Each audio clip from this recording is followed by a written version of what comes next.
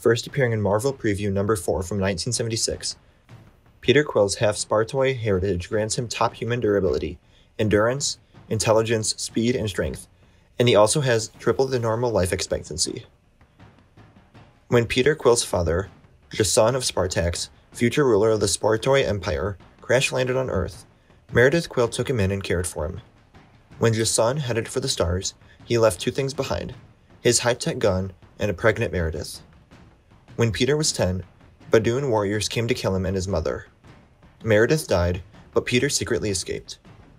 As an adult, he joined NASA to get into space, and wound up in a galactic prison after a fight with the Fallen One, a former herald of Galactus. During the Annihilation, Nova broke Peter out of prison, and they helped defeat both Annihilus and the Phalanx. Believing the universe needed protecting, Peter formed the Guardians of the Galaxy. When the others discovered he'd asked Mantis to mentally push them into joining the group, the Guardians banished him. Peter later joined a new Guardian team, formed by Rocket Raccoon, and traveled through time to try and save the future. He was eventually made king of Spartax, and his fiancée, Kitty Pryde, replaced him in the Guardians as the new Star-Lord.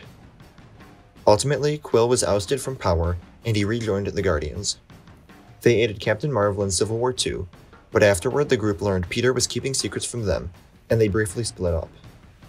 They reunited, however, to help Gamora find the Soul Gem, though Gamora killed Peter, temporarily, to keep him from interfering. Comment down below what videos you'd like to see in the future, and what you think we'll see from Star-Lord in the next movie. Remember to like the video, and subscribe for more Marvel content, and follow me on my various platforms listed in the description. Thank you all for watching, and I'll see you again tomorrow.